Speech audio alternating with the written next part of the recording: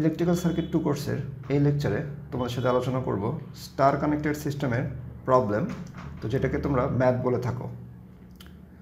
তো এখানে প্রবলেমে কি বলা আছে দেখো, যে 3 ফেজ 400 ভোল্ট স্টার সংযুক্ত লোডের প্রতি ফেজে 50 ওহম রোধ এবং 0.1 হেনরি ইন্ডাকটেন্স এবং 50 মাইক্রোফ্যারাড ক্যাপাসিটেন্স সিরিজে সংযুক্ত আছে।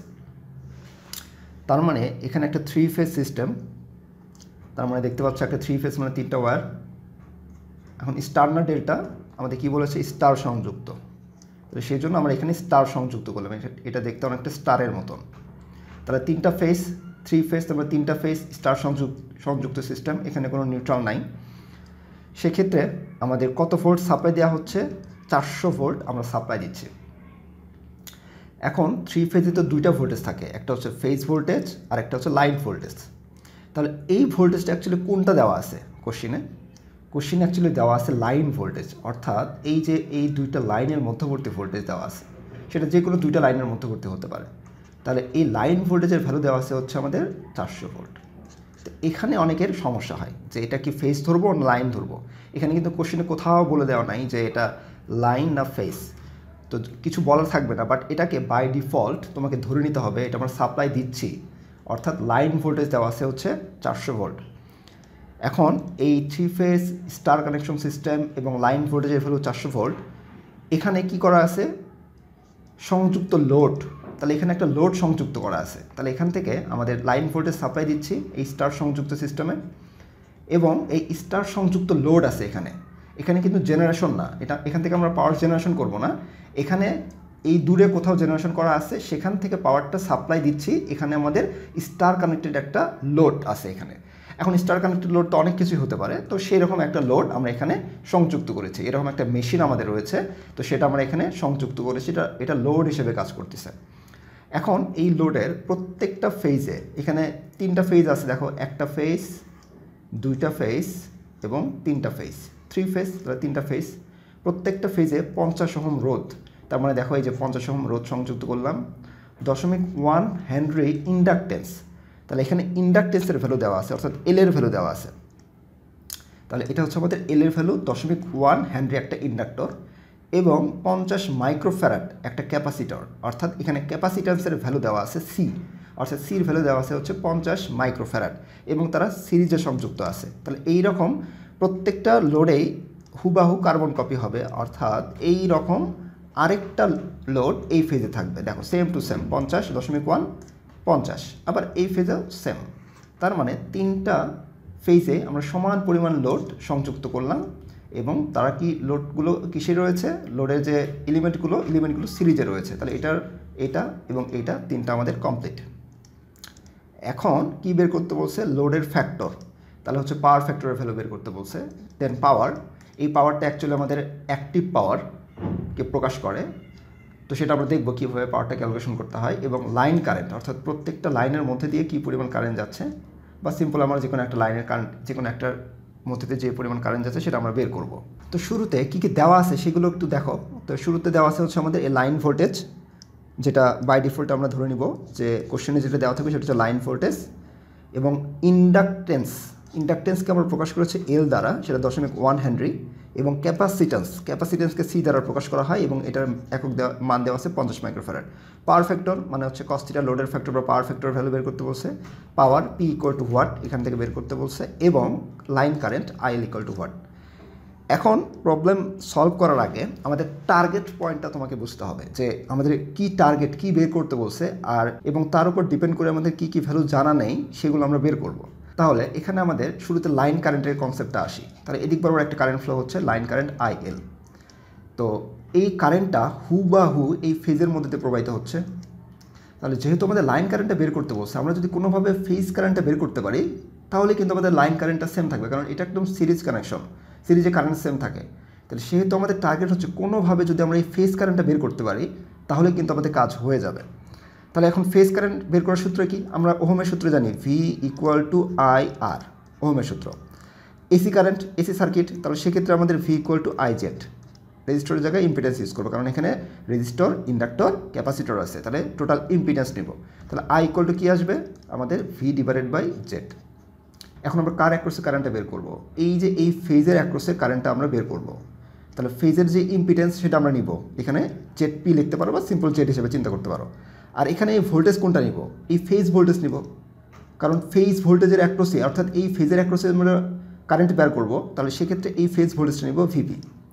তাহলে এই যে আমাদের ফেজ কারেন্টটা বের করতে পারলে আমরা লাইন কারেন্ট সেটাকে বলতে পারবো, কারণ এটা হুবাহু সেম, এই কারেন্টটা হুবাহু ফেজের মধ্যে আসতেছে। তাহলে এই ফেজ কারেন্টটা বের করার জন্য আমরা যদি ফেজ ভোল্টেজটা বের করতে পারি, সেটাকে আমরা এই ইম্পিডেন্স দ্বারা ভাগ করব, এটা হচ্ছে আমাদের টার্গেট। তাহলে এটা হচ্ছে আমাদের কারেন্টের জন্য বের করবো। এখন এই ভিপি বের করা তো খুব ইজি। আর জেড সমান কি জানো, যেহেতু এখানে একটা রেজিস্টর, ইন্ডাক্টর, ক্যাপাসিটর আছে, তাহলে সেক্ষেত্রে আমরা জেডকে এভাবে লিখতে পারি আর যোগ ইন্ডাক্টরের জন্য জে দিতে হয় জে এক্সেল, এক্সেল মানে কি ইন্ডাকটিভ রিঅ্যাক্টেন্স নিব, মাইনাস ক্যাপাসিটরের জন্য মাইনাস দিলাম জে এক্সি, ক্যাপাসিটরের জন্য মাইনাস দিতে হয়। এখন এখানে যদি তুমি যেটা কমন নাও, তাহলে সেক্ষেত্রে কী থাকে আর প্লাস জে এক্সেল মাইনাস এক্সি, খুবই সিম্পল কনসেপ্ট এখানে। এখন তাহলে আমাদের কাজ হলো যেগুলো ভ্যালুগুলো আমরা বের করবো। তাহলে প্রথমে আমরা ফেজ ভোল্টেজের ভ্যালুটা বের করে নিই। আমাদের দেওয়া আছে কি লাইন ভোল্টেজ, আর স্টার কানেকশন সিস্টেমের ক্ষেত্রে line voltage equal to √3 time phase voltage. এটা আমি থিওরি ক্লাসে সুন্দর করে প্রমাণ সহ বিশ্লেষণ করেছি, তো আশা করা যায় তোমরা এটা জানো। তাহলে যেহেতু এভাবে মনে রাখবা যে লাইন কারেন্ট আর ফেজ কারেন্ট স্টার কানেকশন যদি সমান হয়, তাহলে সেক্ষেত্রে আমাদের line voltage equal to √3 time phase voltage, অর্থাৎ লাইন ভোল্টেজটা বেশি থাকে। এখানে আমরা দিব দেখো 400 ভোল্টেজ সাপ্লাই দিব, বাট এই ফেজে আমাদের অনেক কম ভোল্টেজ আসবে, কারণ এখান থেকে যদি তুমি ফেজ ভোল্টেজ লেখো, তাহলে সেক্ষেত্রে এই যে ভিপি সমান লাইন ভোল্টেজ বাই √3 আসবে, অর্থাৎ লাইন ভোল্টেজকে √3 দ্বারা ভাগ করতে হয়। তাহলে লাইন ভোল্টেজ হচ্ছে আমাদের 400, তাকে √3 দ্বারা ভাগ করো, দেখো 230 ভোল্টের মতো পাচ্ছ। তার মানে 230.94 এত ভোল্ট এই ফেজের অ্যাক্রসে পাবা। তাহলে এখানে আমাদের লাইন ভোল্টেজ কত ছিল, দেখো লাইন ভোল্টেজ ছিল 400, বেশি ভোল্টেজ, সেই জন্য তো লাইন ভোল্টেজটা ফেজ ভোল্টেজের √3 গুণ হয়ে যায়, মানে বেশি হয়ে যায়। তাহলে সেক্ষেত্রে ফেজ ভোল্টেজটার ভ্যালু আসলে হচ্ছে 230 ভোল্ট, আর আমরা জানি হচ্ছে স্টার কানেকশনের লাইন কারেন্ট আর ফেজ কারেন্ট সমান। এখন কাজ হলো যে আমাদের উপরের টার্মটা কমপ্লিট, এখন আমাদের জেড লাগবে। জেডের জন্য আর এর ভ্যালু তো কোশ্চেনে দেওয়াই আছে, আমাদের কোনো সমস্যা নাই। আর এক্সেলের ভ্যালু দেওয়া আছে না, কিন্তু দেওয়া আছে হচ্ছে ইন্ডাকটেন্স, সেখান থেকে আমাদের ইন্ডাকটিভ রিঅ্যাক্টেন্সটা বের করতে হবে। তাহলে এখানে আমাদের এক্সেলের ভ্যালুকে দেওয়া আছে না, আমাদের দেওয়া আছে হচ্ছে ইন্ডাকটেন্সের ভ্যালু এল, ইন্ডাকটেন্সকে এল দ্বারা প্রকাশ করা হয়। আমাদের বের করতে হবে হচ্ছে ইন্ডাকটিভ রিঅ্যাক্টেন্স মানে এক্সেল, আর আমরা জানি ইন্ডাকটিভ রিঅ্যাক্টেন্স এক্সেল সমান হচ্ছে ওমেগা এল বা 2πfl। এক্সেলের ভ্যালু তোমরা সূত্র কি জানো, Excel equal to omega L, R omega সমান কি 2πf × এল, তো এটা তোমরা জানো। তাহলে সেক্ষেত্রে এই এক্সেলের অর্থাৎ ইন্ডাকটিভ রিঅ্যাক্টেন্সের ভ্যালুটা জাস্ট এই এলের এখানে ভ্যালুটা বসায় দিব।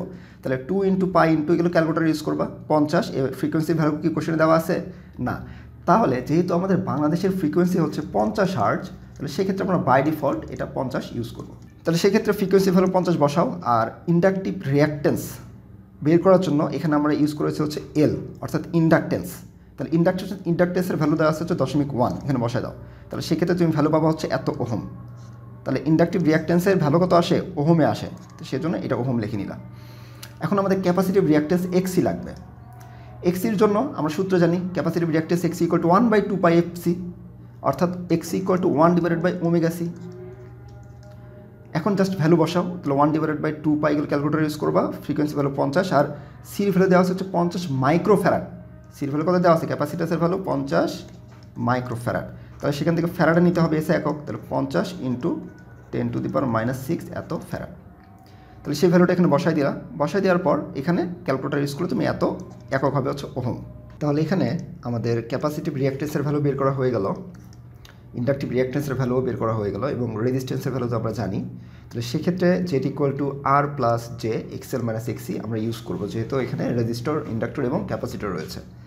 তো এখান থেকে আমরা রেজিস্টরের ভ্যালু 50 কোশ্চেনে দেওয়া আছে 50 ওহম, এবং আমরা এই ইন্ডাকটিভ রিঅ্যাক্টেন্সের ভ্যালু বের করলাম 31.42 এত ওহম, এবং ক্যাপাসিটিভ রিঅ্যাক্টেন্সের ভ্যালু আমরা বের করলাম 63.66 এত ওহম। তাহলে জাস্ট এই ভ্যালুগুলো এখানে ক্যালকুলেটার ইউজ করবা। তো আমি ক্যালকুলেটার ইউজ করে দেখিয়ে দিচ্ছি।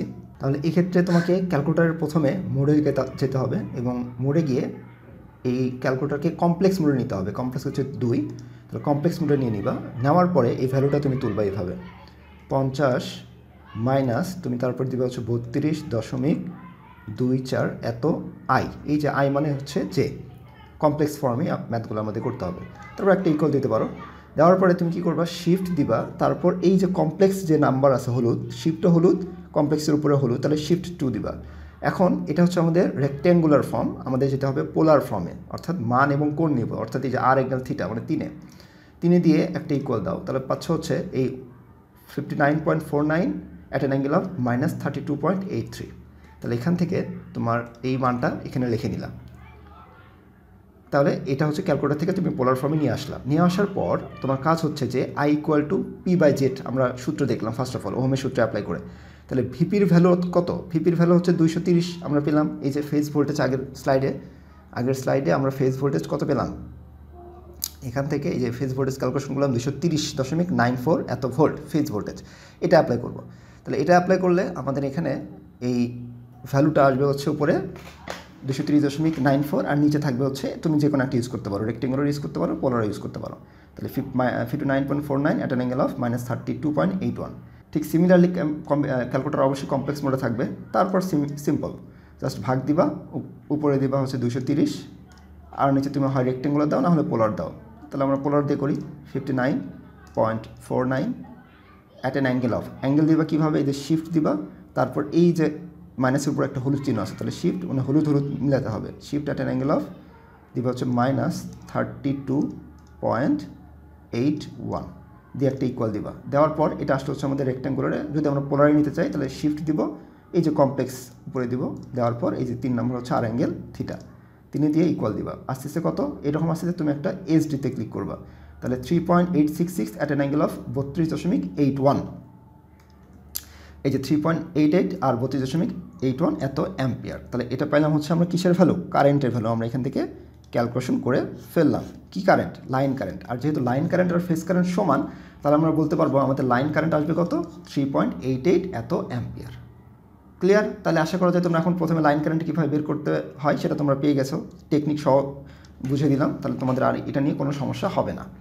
এখন কথা হলো যে আমাদের পাওয়ারের ভ্যালুটা বের করতে বলছে। তো পাওয়ারের ক্ষেত্রে পাওয়ারের সূত্র আমরা জানি হচ্ছে এটা, যে P = VI cos θ। এটা হচ্ছে আমাদের পাওয়ারের সূত্র। কি পাওয়ারের সূত্র? এটা হচ্ছে আমাদের অ্যাক্টিভ পাওয়ারের সূত্র, অ্যাক্টিভ পাওয়ারের সূত্র। আর কোশ্চিনে আমাদের কি বের করতে বলছে, পাওয়ারের ভ্যালু বের করতে বলছে। এখন এখানে কি কোশ্চিনের কথা বলা আছে যে অ্যাক্টিভ পাওয়ার না অ্যাপারেন্ট পাওয়ার না রিঅ্যাক্টিভ পাওয়ার, কিচ্ছু বলা নাই কোশ্চিনে। তো কোশ্চিনে যখন কিছু বলা থাকবে না তখন তোমাকে বাই ডিফল্ট এই অ্যাক্টিভ পাওয়ারের কথা মাথায় আনতে হবে, এই কথাটা মাথায় রাখতে হবে যে কোশ্চিনে যদি কোনো কিছু বলা না থাকে তাহলে অ্যাক্টিভ পাওয়ার বা প্রকৃত পাওয়ার তোমাকে বের করতে হবে। আর প্রকৃত পাওয়ারের সিঙ্গেল ফেজের জন্য এটা আমি আলোচনা করেছি থিওরি ক্লাসে, সিঙ্গেল ফেজের জন্য তোমার পাওয়ারের সূত্র আসবে হচ্ছে P = VI cos θ।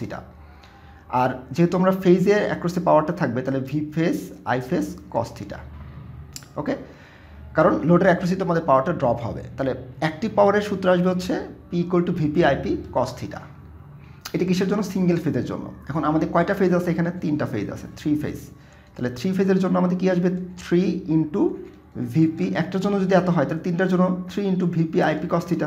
সিম্পল, একটার জন্য ঐকিক নিয়ম, একটার জন্য এত, 3টার জন্য কত, তাহলে এখানে আসবে হচ্ছে cos θ। এটা কি ভ্যালু? অ্যাক্টিভ ভ্যালু বা অ্যাক্টিভ পাওয়ার বা প্রকৃত পাওয়ার বাংলাতে যেটা বলা হয়। এখন এখানে তুমি যদি বলো না আমি ফেজ দিয়ে লিখতে চাই না, আমি লাইন দিয়ে লিখতে চাই, তাহলে এখানে কি দিবা? √3 দিবা। এটা থিওরি ক্লাসে আলোচনা করেছিলাম, √3 VL IL cos θ। তাতেও হুবাহু সেম একই অ্যান্সারই পাবা। তো কাজের সুবিধার্থে তুমি এটাও করতে পারো, এখানে এই সূত্রে অ্যাপ্লাই করতে পারো, বা এই যে লাইন দিয়ে সূত্র এটাও অ্যাপ্লাই করতে পারো, অথবা আরেকটা সূত্রে অ্যাপ্লাই করা যায়। সেটা হচ্ছে যে P = I²R। এটা তোমরা ডিসি সার্কিটে পড়েছো, P = I²R দিয়েও এটা বের করা যায়, সেম একই অ্যান্সারই আসবে। তাহলে P = I²R দিয়ে বের করা যাবে। এই P = I²R কেন লিখলাম? কারণ রেজিস্টরের অ্যাক্রসে পাওয়ারটা ড্রপ হয়, ইন্ডাক্টর এবং ক্যাপাসিটর অ্যাক্রসে পাওয়ার ড্রপ হয় না, জাস্ট ব্যাক অ্যান্ড ফোর্থ, অর্থাৎ যায় এবং আসে। এগুলো আমি তোমাদের থিওরি ক্লাসে বিস্তারিত আলোচনা করেছি। তাহলে P = I²R হচ্ছে সিঙ্গেল ফেজের জন্য পাওয়ার ড্রপ বোঝাবে। তাহলে 3 ফেজের জন্য কী হবে? P = 3 × I²R। I কি আমাদের লাইন কারেন্ট, আর আরটা হচ্ছে রেজিস্ট্যান্স, কারণ লাইন কারেন্টটাই তো ফেজের মধ্যে যাচ্ছে, এখানে তো কারেন্টের কোনো চেঞ্জ আসবে না। তাহলে তুমি এটা ইউজ করতে পারো, অথবা এটা ইউজ করতে পারো, অথবা এটা ইউজ করতে পারো। তো আমি সুবিধার্থে এটা ইউজ করে দেখাচ্ছি, তোমরা বাসায় এটা প্র্যাকটিস করবা, প্র্যাকটিস করে একই অ্যান্সার আসে কি না কমেন্টে জানাবা। তাহলে সেক্ষেত্রে 3 × I স্কোয়ার, আর এর ভ্যালু হচ্ছে 3.88 হোল স্কোয়ার দিলা, আর আর এর ভ্যালু হচ্ছে 50, তুমি পাবা হচ্ছে 2258.16 এত ওয়াট হয়ে গেল। তাহলে পাওয়ারের ভ্যালু বের করা, ভেরি গুড। এই কথাগুলো মাথায় রাখতে হবে। এখন আমাদের cos থিটা বা পাওয়ার ফ্যাক্টর বের করতে বলছে। আর cos থিটার সূত্র হচ্ছে cos theta equal to R/Z। আমি তোমাদের ইতিমধ্যে এটা আলোচনা করেছি। তো এই যে এদিক বরাবর যদি থাকে হচ্ছে R এক্স অক্ষ বরাবর, এদিক বরাবর যদি থাকে হচ্ছে ধরো XL, আর এদিক বরাবর কি থাকে, এদিক বরাবর ধরো Z থাকলো, তাহলে এটা হচ্ছে আমাদের থিটা। এখন cos থিটা সমান আমরা কি লিখতে পারি, লম্ব বাই অতিভুজ হচ্ছে সাইন থিটা, আর ভূমি বাই অতিভুজ হচ্ছে cos থিটা। ভূমি কত R, আর অতিভুজ কত Z, তাহলে cos theta equal to R/Z আমরা লিখতে পারি। তাহলে cos থিটা ইকুয়াল টু আমাদের রেজিস্ট্যান্সকে যদি আমরা এই ইম্পিডেন্স দ্বারা ভাগ করি, তাহলে আমরা পাবো হচ্ছে cos থিটা। আর cos থিটাকে আমরা পাওয়ার ফ্যাক্টর বলে থাকি। এই সম্পর্কে আমি ইতিমধ্যে থিওরি ক্লাসে আলোচনা করেছি। তো এখনও যাদের প্রবলেম রয়েছে তারা থিওরি ক্লাসটা দেখলে তোমাদের ম্যাথগুলো ইজি হয়ে যাবে। আর এখন রেজিস্ট্যান্সের ভ্যালু কোশ্চেনে দেওয়া আছে হচ্ছে 50, এবং এই ইম্পিডেন্সের ভ্যালু, এখানে আমরা অ্যাঙ্গেল নিব না, ইম্পিডেন্সের যে মানটাই যে 59.49 এখানে বসাই দাও, দিয়ে ক্যালকুলেটর ইউজ করে তুমি পাবো হচ্ছে 0.84, যেটা মোটামুটি ভালো বলা চলে, বা আরেকটু ভালো হলে বেটার হবে, কারণ একের কাছাকাছি যত যাবে পাওয়ার ফ্যাক্টর তত আমাদের জন্য ভালো। কারণ cos থিটা বা পাওয়ার ফ্যাক্টরের জন্য কিন্তু আমাদের কারেন্ট বিলটা বেশি আসবে, এগুলো কিন্তু খেয়াল রাখতে হবে। সো ইন্ডাস্ট্রিতে কিন্তু এই cos থিটার ভ্যালুগুলো কিন্তু ইমপ্রুভমেন্ট করা হয়, অর্থাৎ পাওয়ার ফ্যাক্টর ইমপ্রুভমেন্ট করা হয়। তো নেক্সট ভিডিওতে আমরা অন্যান্য ম্যাথ নিয়ে আলোচনা করব।